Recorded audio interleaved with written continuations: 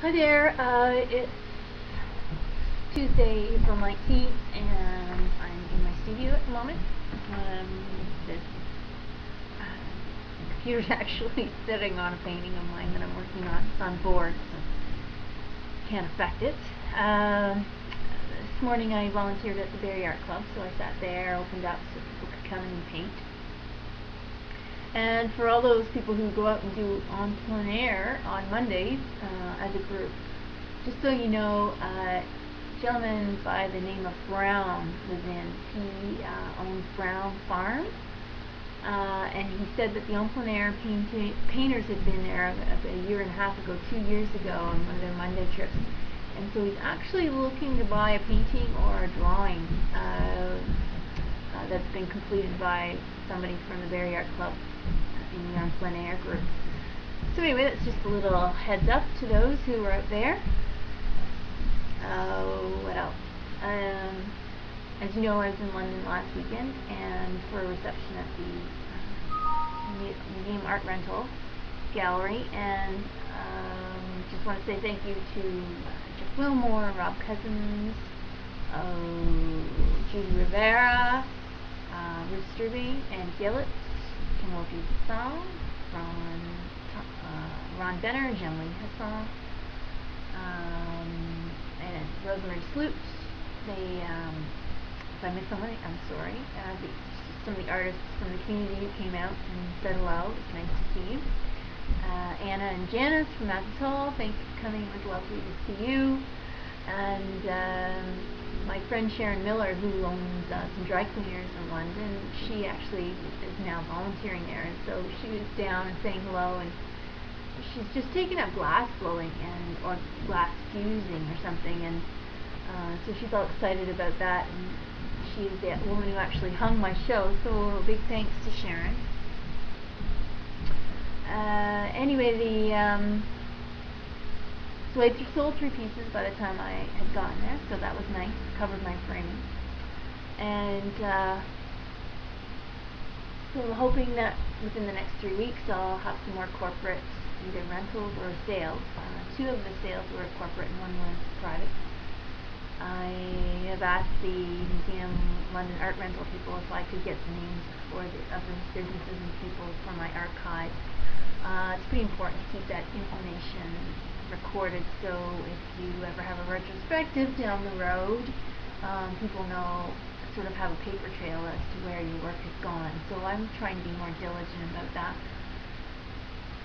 I also got news from the Art Exchange today that in London, Ontario, that one of my larger paintings of trees has been placed in the BMO, one of their offices, boardroom or something. So I'm not sure if that means it's sold or if a rental is happening throughout.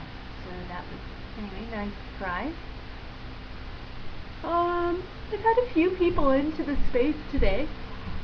It appears that my new signage is really working, and the warm weather is starting to come. The sun was here for a bit, so it seems to make a real difference in traffic. But I had a lovely couple in from Isle of Man, and so it was delightful to talk to them. And they were wondering when the tourist season was, in fact. So I told them they were just a little bit early for there to be the hustle and bustle around downtown.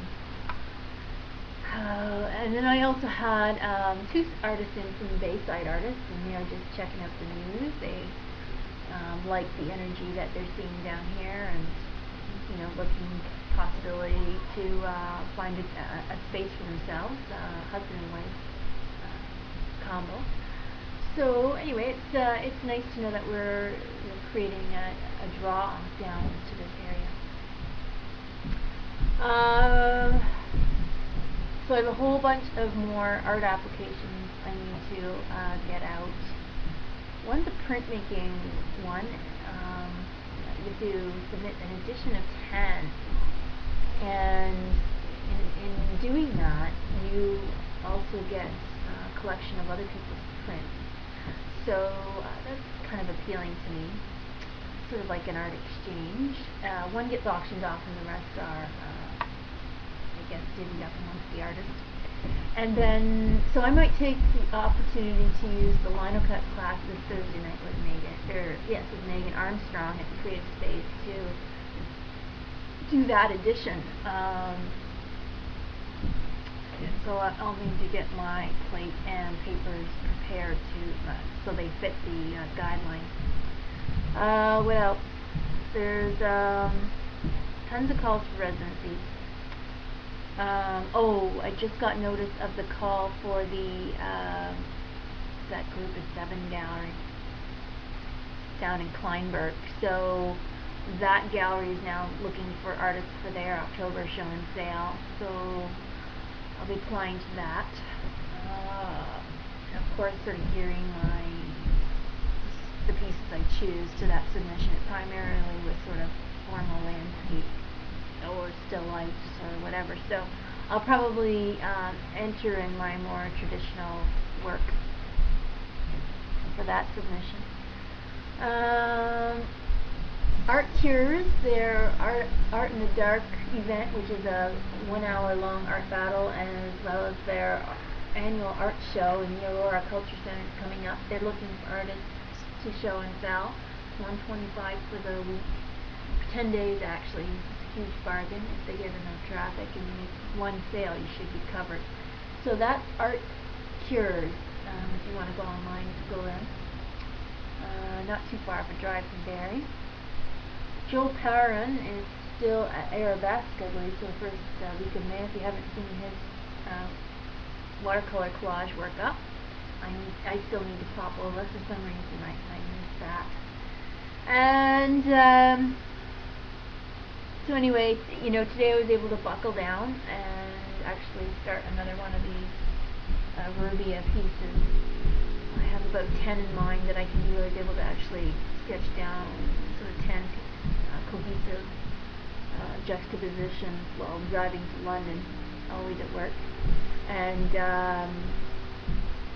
so anyway, just moving forward on those, trying to stop thinking of ideas so I can actually execute the ideas I have already started. Alright, I'm going to say ciao for now. Come on down to the space if you haven't been since my renovations. I still need to paint 2 walls, but things are looking pretty good in here. And if you still would like to sign up for the workshops, there's 3 spaces in 2 of them and about 6 spaces in the other.